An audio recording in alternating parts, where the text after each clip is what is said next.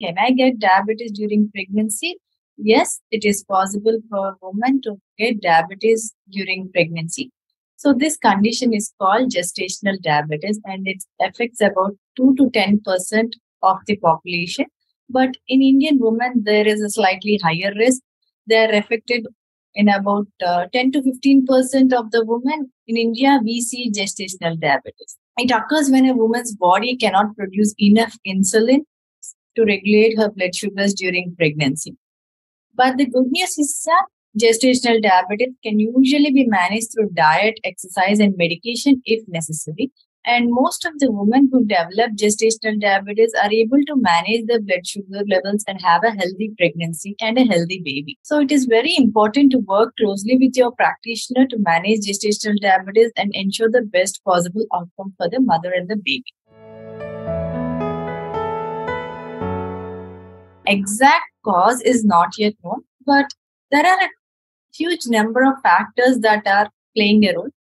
The hormonal factors, the genetic factors, and the lifestyle factors. As we have already discussed, during pregnancy, the placenta produces hormones which interferes with the body's ability to use insulin properly. So the mother's body won't be able to use insulin to regulate her blood sugars, and this causes gestational diabetes. But the risk increases in certain conditions if there is a family history of diabetes, or if you're about 25 years of age, and if you're having PCOS or obesity, or if you're having gestational diabetes in the prior pregnancy, or if you're having any hypertension or medications which can cause diabetes, then you will be at a much higher risk than the other population. So you need to be very vigilant and you need to get checked with your practitioner once you have been diagnosed with gestational diabetes, or you have to check regularly once you're pregnant if you are having all these risk factors. Definitely, it increases your chance of having gestational diabetes once you cross 25 years, but the risk increases even more once you cross 35 years. There are also many factors which come into play. As you age, the body might not produce enough insulin and your insulin resistance increases, and this also will have an effect on the pregnancy. Generally, women who present with gestational diabetes do not have any symptoms. That is why it is more important to be vigilant, and you need to check yourself once you're pregnant and then once at 24 to 28 weeks. If it is negative in these two scenarios, then you have to check again at 32 to 34 weeks, because it definitely affects the baby, it definitely affects the pregnancy outcomes, but it do not have any symptoms. But in some patients, they might present with excessive thirst, excessive urination, nausea, dizziness, weight loss also. But this can be confused because even in normal pregnancy, they can have such symptoms. Gestational diabetes can affect the baby in a number of ways. When a woman has gestational diabetes, her glucose are higher than normal, which can affect the baby's growth and development. Most commonly, what we see is that the baby's weight goes up, and the babies usually are more than 4 kgs, which will be difficult for the mother to deliver, and there can be injuries during birth.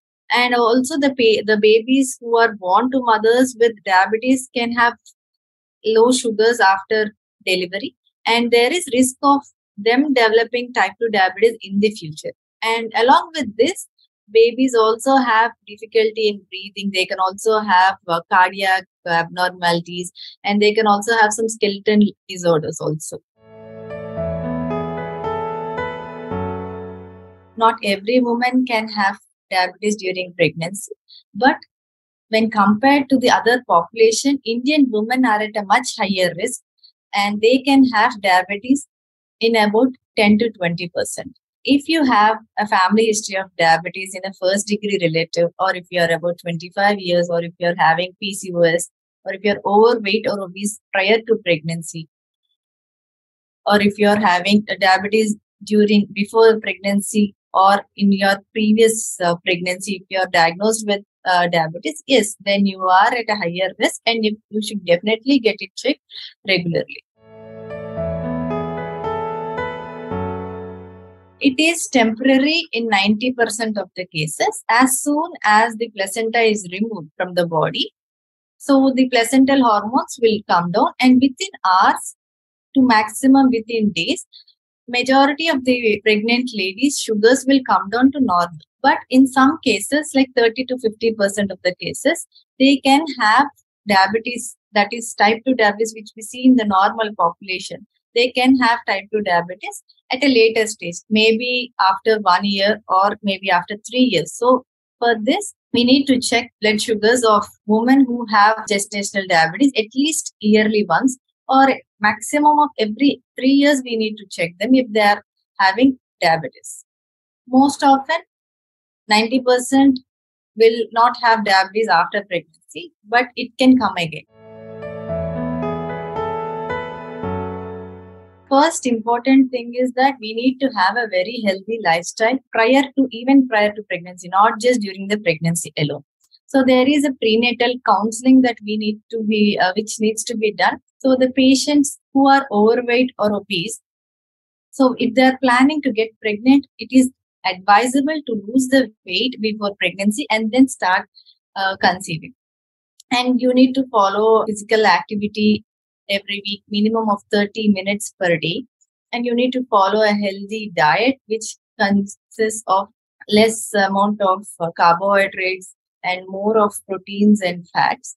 And you need to have less stress, more sleep.